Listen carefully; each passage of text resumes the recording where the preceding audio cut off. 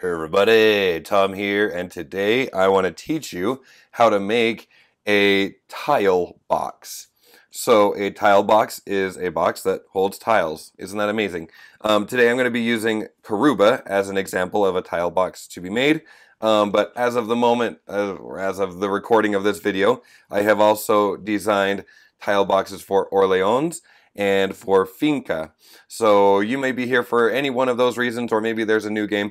But they all share the exact same template. I just chose to work with Karuba. But essentially, what we're going to be making is a small box here that will fit inside of your board game box really easily. And when you open it up, oh my gosh, yes, when you open it up, it's going to hold all of the tiles needed for whatever the game is, just like that. And especially in the case of Karuba, it's going to hold them in numerical order, so setup is a breeze. So this is going to be what we are making here. Now, just a couple of links that I have in the description of this video. First of all, primarily, I have created a website where all of my designs like this can kind of be accessed from one place. So I have that link in the description of this video. So maybe you're here for Karuba but want to browse other games that I've made things like this for. Go ahead and click on that link. It will take you to a place where you can browse the games, and I also have videos on how to make those different things as well. So yes, anyway, having said that, what you're going to need to make this box is you're going to need to print on cardstock whatever the design is that you're trying to make, and then you're going to want some scissors and some tape for sure. I have this nice paper cutter just for the very first initial cut around the shape here. So with these deck boxes, most of my deck boxes are perfect rectangles, but I have added this shape on top. So just be aware that what I'm going to do is I'm going to go cut up the rectangles around this. I'm just going to be making the green one in this video, but there's a tripod right here, and it's really hard to use the paper cutter with the tripod. So I'm going to be right back. If you need to go print and you want to cut out this basic shape, that's great. I will see you back in just a second. Alright, I am back, and you can see I have just cut out the big rectangle, and hopefully I was clear enough before, but just in case, even though I'm making the one for Karuba, the template for the other designs is exactly the same, just different colors, so you should be able to follow along even if you're making different ones. But first thing I need to do is, the same thing I pointed out before, I really need to cut out these rectangles here. So with these boxes, I always find it easiest to first of all cut out the main shape. That's always step one. And step two is always to make all of the other normal cuts. Then we're going to do all of the folds, and then we're going to tape. So first things first, I need to cut out these worthless rectangles here. And don't have to be careful. But while I'm going around with the, well, here, I'll just get these rectangles first. But something I'm going to point out is, to make this more user-friendly, what I've done is I've gone through and added dotted lines on all of the normal places that we need to cut. So aside from just the outline that we do, I have put dotted lines on the main places that need a good cutting. So, for example, right there's a dotted line, so I'm going to go ahead and snip right there. Okay, and then we're going to go ahead and cut right here.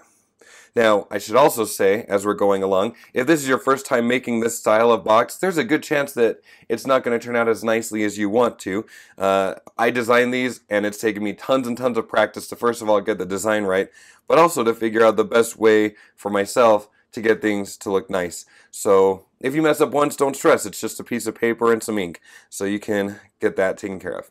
Okay, next thing I want to do is, there are going to be two triangles with X's. Those need to be removed. So go ahead and cut those out. And like that. Oh, yeah, there we go. Get this other triangle cut out here. Like this. Now there are two more triangles you have the option to cut out. I used to cut these triangles out, like these used to have X's down here for my designs, but I have since learned a small trick and the reason why I keep those triangles right here. So these are folding lines more than cutting lines, but if you want to, there's going to be an option to cut that off. Okay, so two more visible dotted lines, or two more pairs, I guess. So we've got these lines here and these lines here. So let's go ahead and cut those. And it's okay to not be perfect. I've tried to design these to be not perfectable. And next, cut on this dotted line here, and cut on this dotted line here. Like that. Okay, now there are a couple more small cuts that are more like convenience cuts that we're going to make that are not shown on here. So the first thing is, I call these the wings, these pieces right here. We're going to be folding these and then kind of wrapping stuff around them. And so for me, what I like to do is just cut these kind of like at an angle like that, just so there's no overlap when we're actually folding stuff over them. So not a required thing. You might not make this cut right now and wait to see what I'm talking about, but that's fine. But for me, I know I've done this enough times that that's usually a helpful thing to make things fall into place a little bit nicer. And I'm going to do the same thing on this side.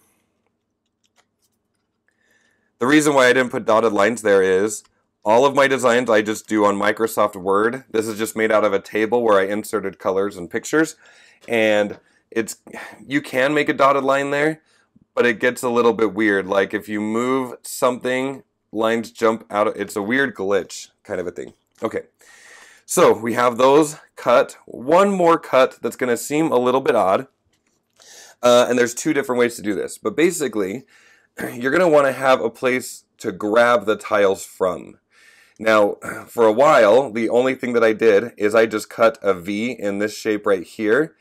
But I found that I liked the sturdiness of not having that be a V cut out necessarily, but by actually folding the shape down, it kind of adds this second layer of sturdiness and not cutness. And so that's how I'm going to do my design, but I'll show you how you can just do a simple cut if you want to. So there are going to be two side patterns. This one that has the triangle, and this one that doesn't. We're going to be looking at these ones. These are the ones where the tiles are going to be held in place. And so one thing you could do is just kind of follow this shape here. You could just cut a triangle like that on both sides. Just cut a triangle if you want. But what I've found myself liking to do instead is just doing a single cut in the middle to the middle. So just a cut like that. Can you see it? I know it's a little tough to see. And then I'll do the same thing on this other side here. Like that. Okay. Next thing is, I like to do all of the cuts first, and then I like to do all of the folding next, and then I like to do all of the taping after that. So now we have all of the cuts done. What we need to do is start doing some folds. Pretty much all of these lines that you see left over are folding lines. And the best way for me to do this, and maybe it's because I've done it a lot, is I actually like to turn it over to the blank side, and the cuts kind of give you a natural guide for where all of your folds should be. And the reason why I like turning it upside down is as you bring things forward, you see the patterns, and a lot of times you might need to fold on a line. So as you're pulling this over, you can see the line where you should be doing your fold. And so it's a little bit easier if you start blank side up. Anyway, so first folds I'm going to make are these ones. I'm going to just fold it over, and I'm going to use either my fingernail, or sometimes if I'm feeling it, I'll just use the grip of the scissors to give that a good crease like that. Okay, let's go ahead and fold this side too. This is a symmetrical thing, so pretty much we're doing the same thing on both sides. Okay, next thing we need to fold are these wings that we kind of trimmed down a little bit. So I'm just going to fold that over, and as I'm bringing it over, I'm just kind of looking for some color of some printing. I can just barely see it. I don't know if you can see it at all, but I can see it. So I'll go ahead and give that a crease. Okay, and again, it's just right there on the line. And we'll do that on this side too. There it is, just a little bit of color showing, so we'll go ahead and crease it. Then I'll get this side as well. Crease. And this side over here. Crease. Okay, so those are some folds there. Next, really quickly before we go too far, I'm going to take this cut. Again, this is like the invisible line one, and we're just going to fold that triangle down like that. and fold that triangle down like that. Now I said I wasn't going to tape, but I have found myself often forgetting to tape these down as I'm doing my design. So just so I don't forget, I'm going to go ahead and tape it. The way I like to do this is take the rectangle and kind of line it up with, I'm going to use a fancy word, with the hypotenuse like that. And just tape it down like that. Okay. And again, that's mostly because a lot of times I find myself when I get into the taping, I forget to tape these parts down. And if you don't tape them down at the beginning, it just gets more obnoxious. So we'll just hurry and throw those tapes in there while I'm thinking about it. And we'll crease these over like that. And same thing, grab some tape. Oh, I should probably talk about tape. Did you know the tape is complicated? It really is. And it took me buying lots of different tapes to figure out the kind of tape that I wanted and that I liked. So just a quick word on that really fast as we're going. So these were 4 different tapes that I went to the store to buy because I didn't know if I wanted invisible tape or transparent tape or what kind of tape that I would want. Turns out that invisible tape is not as invisible as the word would have you believe. And if you look at it, you can see it looks like a whitish color like that. And I don't know if the definition of transparent and invisible varies from brand to brand, but you don't want the Pen & Gear invisible tape for these projects. You don't want the Duck invisible tape for these projects. It also has this white color as you look at it like that. That's just going to show up when you tape things on the outside of these boxes, which is no good. Turns out that the word, at least as far as I could tell, that you want is transparent. So this is Scotch Transparent. I know it's kind of hard to see, but it is a little bit like more see-through-y than the other one was. And, or, if you just are at the store, look for these single ones. Don't look for a big box, look for a single one, because then you can look at it and see, oh yeah, that's exactly what I want. It's very see-through. So, transparent tape, not invisible tape, as far as I can tell. Alright, so we have those big folds done there. Let's see, this looks like an easy fold to make. So I'm just going to go ahead and fold on the bottom. And again, I'm kind of using the cuts. The reason why I like to cut cardstock first before folding it is because those cuts really help guide you to make good, healthy folds. Before I forget them, let's go ahead and fold these parts too. Fold that triangle as well. And a lot of times I'll just pull it tight with one hand and then just crease it with my fingernail on the other hand. And we'll get these ones down here as well. Now, as I mentioned before, it's possible that maybe you decided to cut out this triangle here. I'm going to fold it instead. And again, you're going to see why in just a minute. Yes. Okay, cool. Now, before I forget, let's fold that triangle like this. Hopefully you can kind of see good enough what I'm doing. It's a little bit tricky to figure out how to film these. I'm used to just filming a board game, but not crafts. Okay, let's see. Oh, come on. I want to make that as good of a triangle fold as I can. Like that. Okay, so I've got the outer folds done. Now what I need to do are all of these inner folds like this. And pretty much what I do with that is same thing, I just keep it like this, white side up. And all of these cut marks are kind of my guides for where the folds are supposed to be. So I'm just going to bring that over. And there's one of my folds there. And then I just keep bringing it down. Or I guess over. There's another fold right there. And then maybe I'll turn it around. I've got this random top fold like this. Oh, there's one more cut that I forgot to make. Oh, I always do that. Sorry. This tab up here at the top, you don't have to make this cut, but I just have found it easier for things later on if you do. I'm just going to go ahead and trim that corner. And trim that corner there. Okay. All right. Oh, I had one more fold to make. Where was it? Yes, so I did that fold there. And then I need this one here. Like this. Okay, so take a look. This is kind of what your paper should look like, even if the artwork is different. But basically, we're at the taping point now. So the part where you cut out these, this is going to be the base of the box. Let's start here. And in fact, I'm going to start at the top of this and I'm just going to work my way down.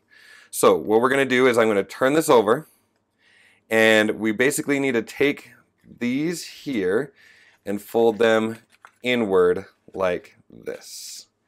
Okay, now I'm working around a tripod and it's a little hard to describe, but basically I'm trying to line those up so that these corners look good here. And I know eventually I'm going to put tape on these corners, so I might as well do it right now because that's kind of it's easier to tape these corners and then tape on the inside than the other way around. So I'm just going to go ahead and throw some tape on that corner so that it doesn't move. Wrap the tape around here. I'll try to get it glaring so you can kind of see, yeah, that's where that tape ended up. But without the glare, you can hardly see it. Okay, let's do the same thing on the other side. Just want to line up that corner as nicely as possible, like that, and like that. Okay, now remember how we kind of trimmed just a slight angle on those papers. The reason we did that is sometimes if you don't do that, it makes folding this flap over not so nice. But since we did do that little trim, and since we trimmed here and here, it's going to make it really easy to just fold that over, throw in one piece of tape in the middle so it's holding all three pieces together like that. Okay, hopefully you can see that okay. Sweet. Okay, so we've got that part of our box done. Next thing we're going to do is we're just going to fold these two pieces together. And same kind of an idea. I'm going to bring the box over and I'm just trying to line up the pieces with the outside corners so the outside corners look as flush as possible. So throw on some tape there on the outside corner. And then that will help guide your inside. In fact, sometimes it's easier to just fold that thing down.